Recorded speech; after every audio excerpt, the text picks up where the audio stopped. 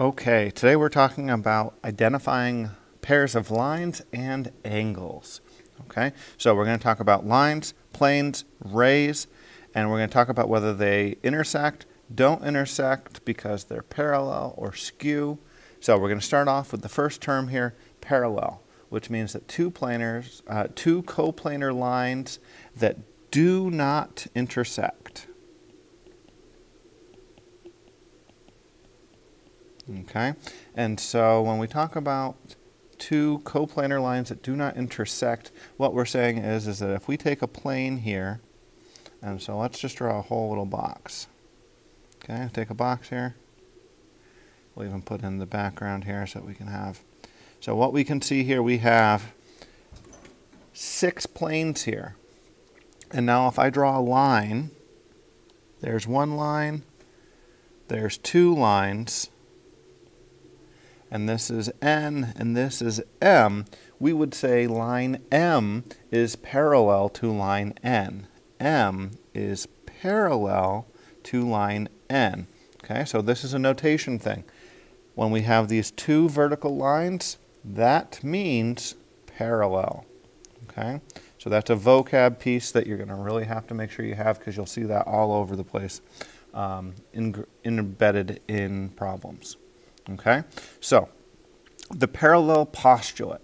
Now, for those of you who don't know, a postulate is a statement that we assume to be true without proof. So we accept it, we assume that it's true, and we can't prove it. Okay, so for those of you in a math class that you prove things, we're not going to prove this, we just assume that it's true. Generally, postulates are going to make sense for us. So let's take a look at what this one says. This one says that if there is a line and a point that is not on that line, then there is exactly one line through that point,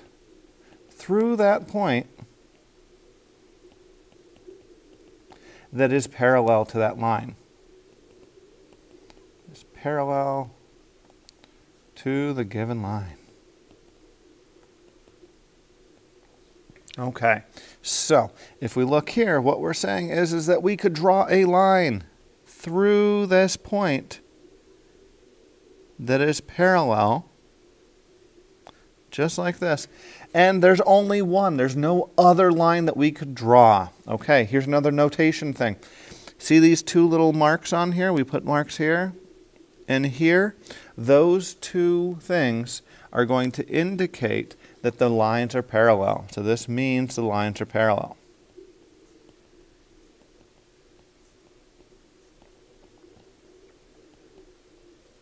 And remember, we could shorthand that, because parallel, we know we could say just those 2 little lines.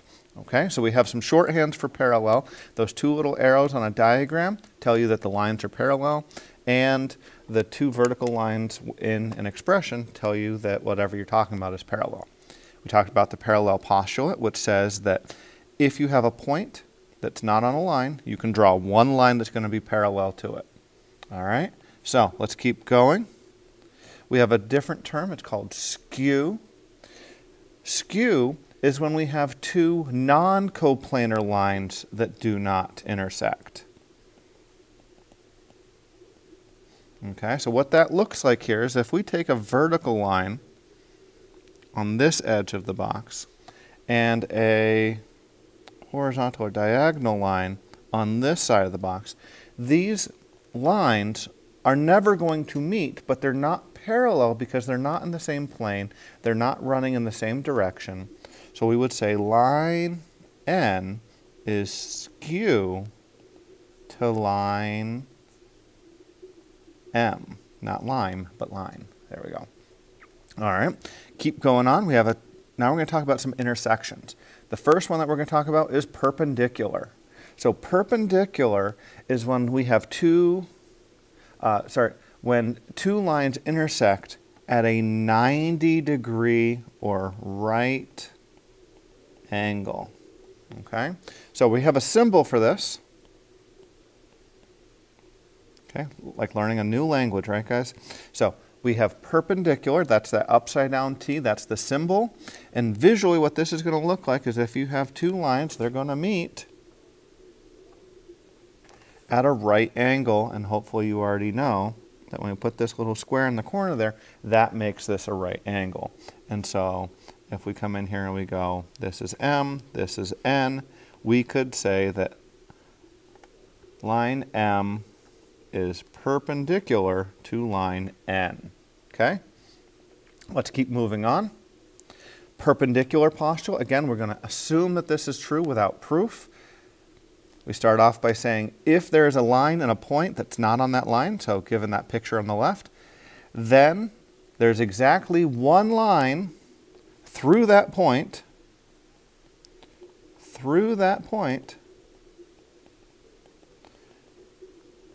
that is perpendicular. Perpendicular.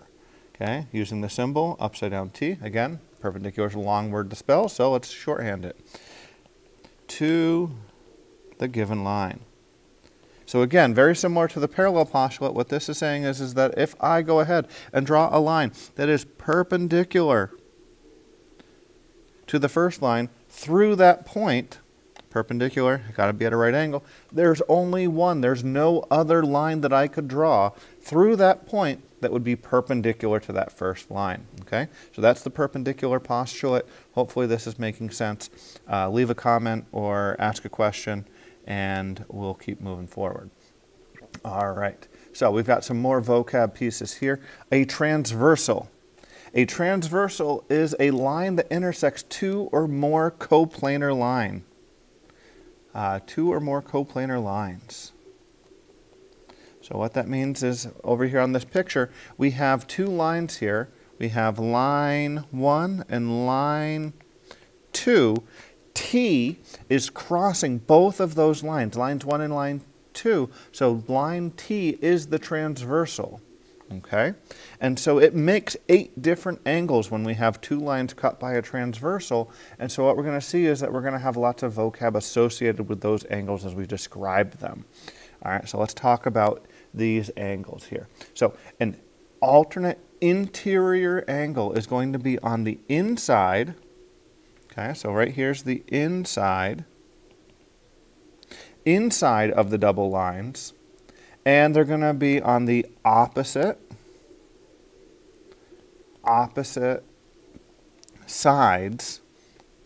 So when we talk about the transversal, we're looking at the opposite sides, meaning alternating sides of the transversal. So for example, we would say that angle 4 and angle 6 are alternate interior angles.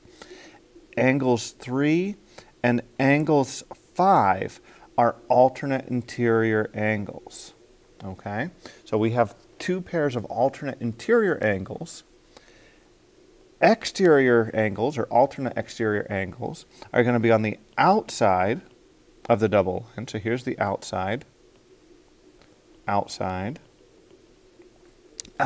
the double lines, and they're going to be on opposite sides of the transversal. So in this case, we would talk about angle 1 and angle 7, and then we'd also talk about angle 2 and angle 8.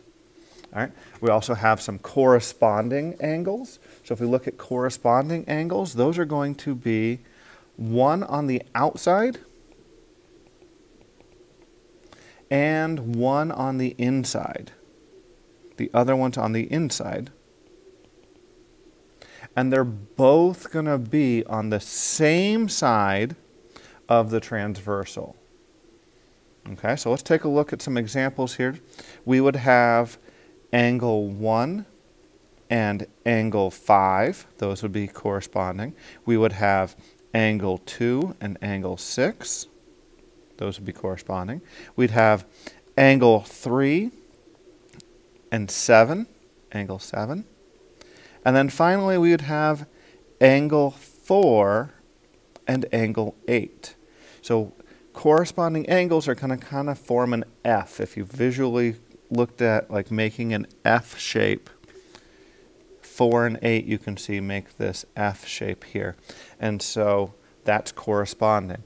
All right, the last term here that we're going to talk about is consecutive same-side interior. So consecutive same-side interior are going to be on the inside inside of the double lines, and they're going to be on the same side of the transversal.